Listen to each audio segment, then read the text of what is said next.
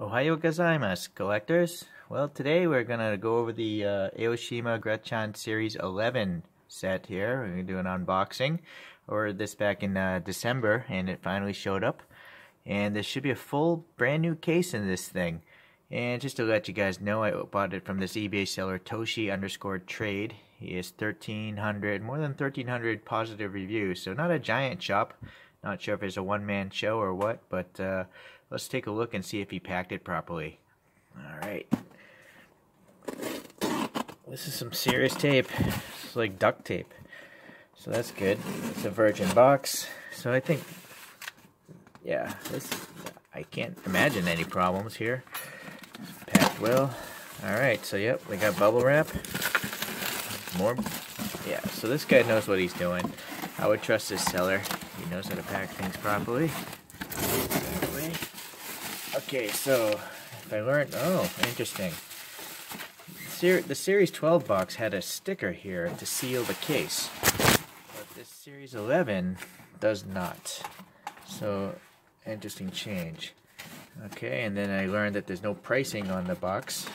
I was looking at Series 12 to see if it had it, and it didn't.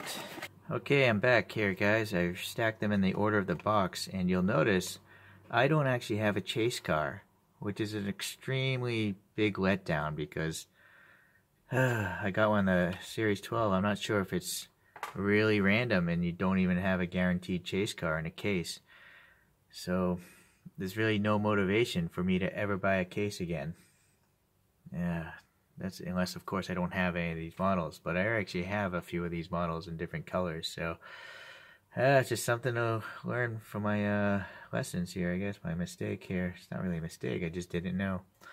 So, oh well. I'll continue on, and I will unbox these, and we'll take a look at the paint. One thing I've noticed is the paint finish on these are generally nice. In the case 12, only one of the 12 cars seem to have a paint blemish. So, we'll see what happens here now. So, starting with these two, these are the 1972 Skyline C110 models, body code C110, and this is the 4th generation Skyline, and the 4th generation Skyline was manufactured between 1972 through 1977, and so this is the first of that particular generation. Okay, so let's get down here. I'm not going to bother taking them off the plate because they're just blank. There's no details other than it's saying Aoshima and made in China. So anyhow, this is a nice dark maroon, and there's actually a metallic flake going on in here. So hopefully, I'm really close to the camera. We can see some sparkliness there. All right. So looking quickly at the stack there, yeah, all these cars again have black interiors. So it's really hard to pick up on the details. There are molded details in there. It's just hard to see.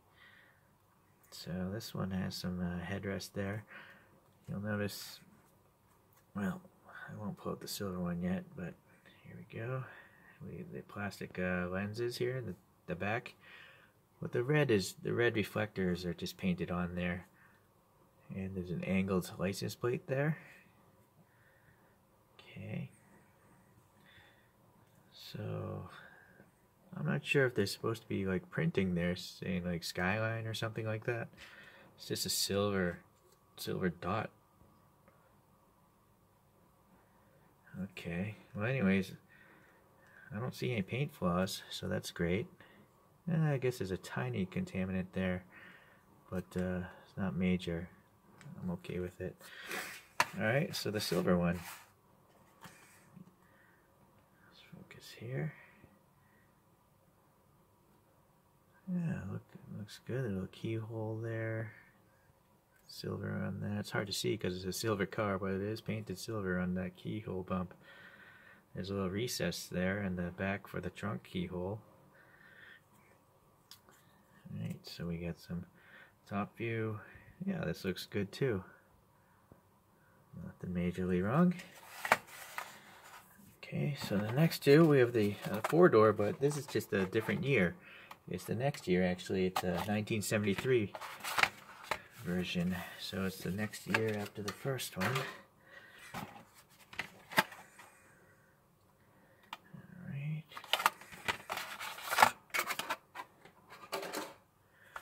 So we'll start with this one.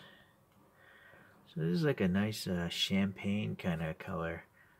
I wouldn't say it's gold, at least under these LED lights I'm not seeing any. I would say it's almost like a tan, more on the brown side than the yellow side, but it is a champagne color, I guess. Oh, so there's the difference between just 1 year. We have a totally different rear end here between 1972 and 1973. So just bigger giant lights in the back, and I have to guess that there's two circles here where you know, maybe the outer ring is the brake light and the smaller ring is the turn signal. Not 100% sure, guys, but that's what I'm guessing. And you'll also see that at least on this mold, the little circle on the C-pillar on this one is recessed, and on this one it's sticking out. So I'm not sure if that happened on the real car, but Aoshima seemed to change their mold. Well, obviously it's a different mold, but interesting. Curious, I may have to look that up later. So what's really interesting about this one is the front end. So as you can see how it hangs over here, if I could focus this thing. So you can't see you know, any of the headlights from the side view, but once you get to the front view, yeah, there you go. It's really dark in there. Yeah. Try to angle down a little more so we get more light reflecting off this vehicle. Alright, I'm going to switch over to this maroon car. Really dark burgundy color. Again, is it metallic? Yeah. No, look at this. I guess I'm not looking at the camera anymore, so sorry if it's out of focus. I don't think there's a metallic flake here. So look at these two. This one is metallic. I think this is just a dark translucent burgundy or something painted right over the die cast, or maybe they primed it with silver, because you can obviously see that it's like lighter here, you know, the edges and stuff, but it is translucent. It's a really interesting paint finish, but look at this deep gloss. I mean, it's super nice. Got the fender flares, giant LB Liberty Works fender flares, and details of the body screws or rivets. Okay. Alright, so the next one is a Z. We have a Fairlady Z, 1973 model. Yeah, this would have been called a Datsun in America. Okay, so we'll start with this. This is it's not actually black, it's a really dark gray. And it's metallic. I guess a cat again. There's some printing here on the windshield. I have no idea what that says. And then we have the silver side stripe here tampoed on. Unfortunately, it's not under the clear coat. So the rear end on this, just two lights, plastic insert lights.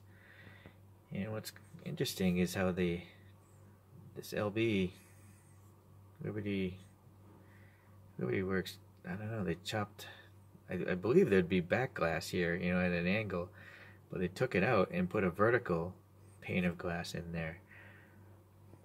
So, interesting styling choice. Wouldn't be very aerodynamic.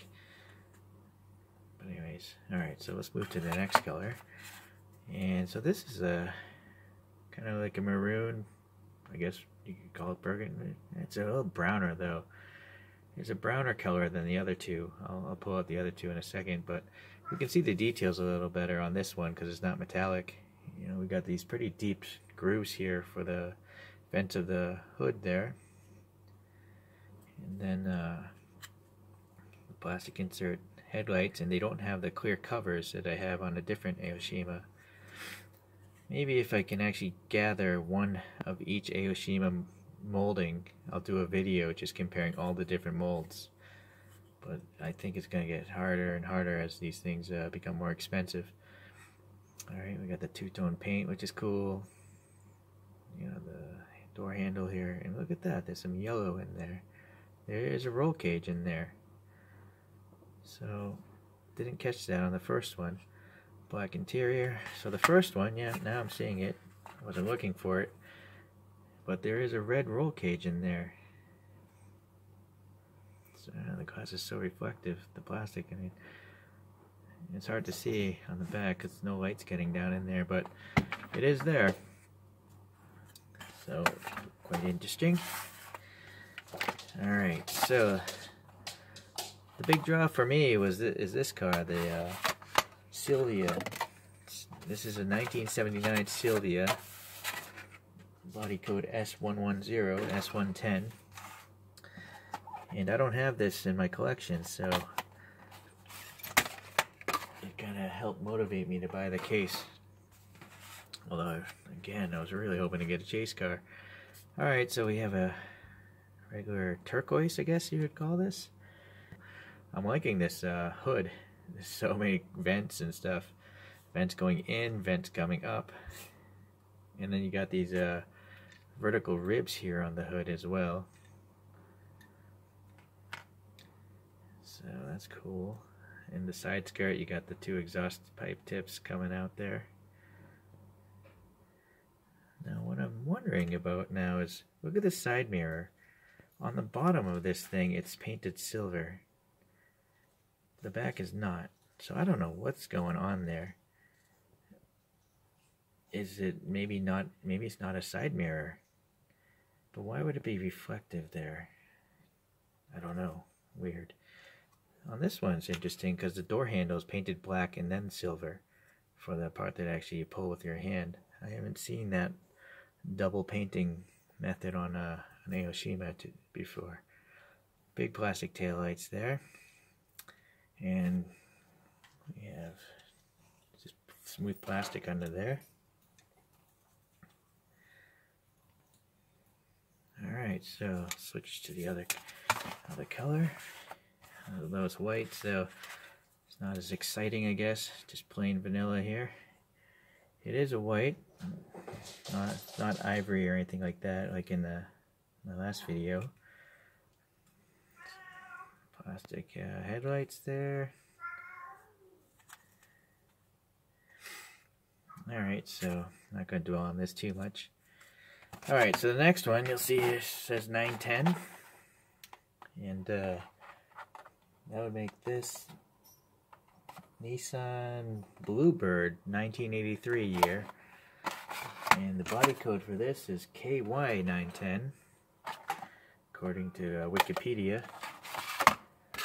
It's the last rear-wheel drive Bluebird, apparently, and powered by an inline 4-cylinder. So sky blue kind of color here. Again, to the naked eye, it's a much lighter blue than this video camera is picking up. Oh, now the exhaust tips on this one are really nicely defined. I don't know if there's black paint in there. They're so small, but obviously it's nicely done. I think they just painted like the rims silver, and it's probably just black plastic of the bottom of the model. So very similar to the last car. So let's pull that out before I forget.